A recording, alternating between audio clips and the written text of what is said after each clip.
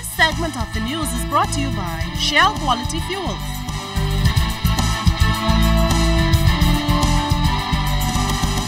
We've got some breaking news for you this evening. Police say that they believe an officer has been shot while sitting in his vehicle around 3 this afternoon. He was rushed to hospital, but it's very early in their investigations, and police say details are very sketchy. We will continue to follow this developing story.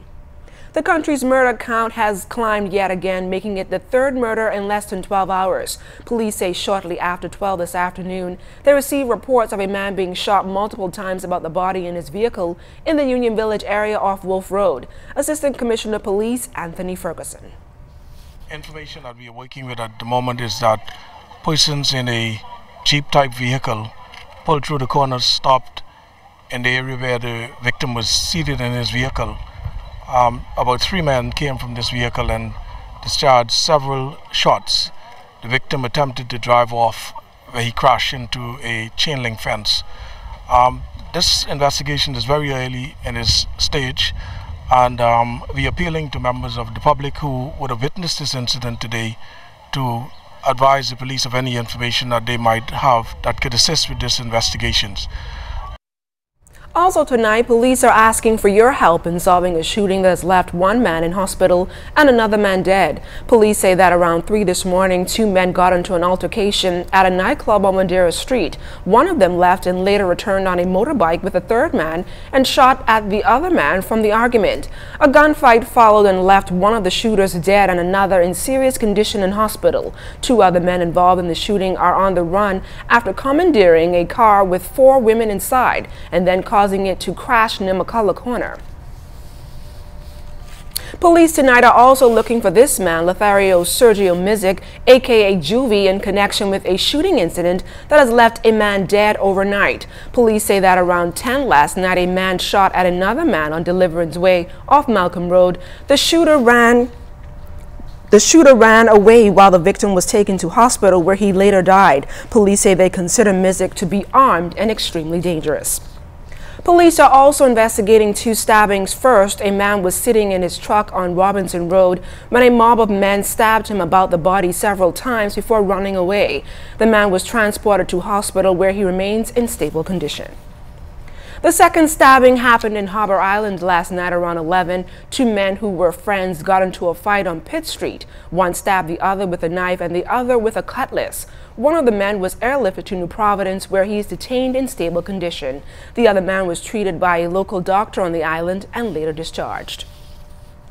Still in the Family Islands, police have 2 men in custody tonight after they were arrested in Exuma for drug possession on Saturday. Police saw the 2 men acting suspiciously, searched them, and found 1 pound of weed on them. Police expect to charge both men sometime this week.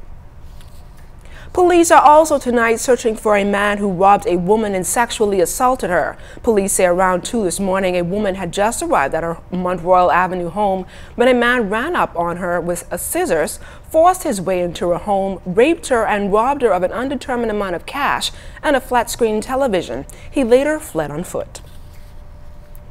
It's going to be double the pleasure and double the fun for Wendy and Danless Curry as they welcome their 2 bouncing baby boys, Bryce and Brody. Their arrival marked the only birth taking place at the Princess Margaret Hospital.